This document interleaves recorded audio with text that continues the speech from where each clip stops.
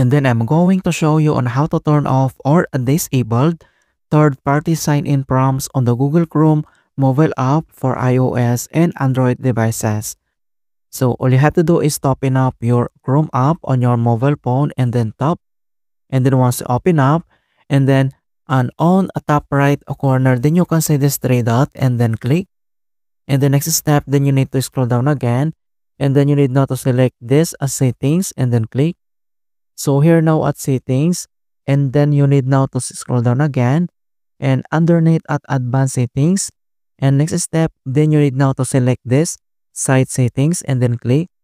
So here now at site settings, and then you need now again to scroll down, and then underneath at content settings, and you can see now or select this third party sign in and then click.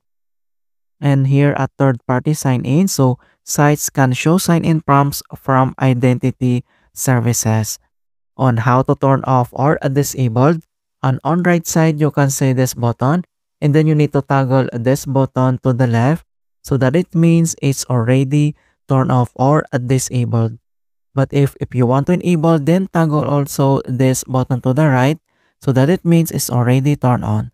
Alright, so that's it guys, and thanks for watching.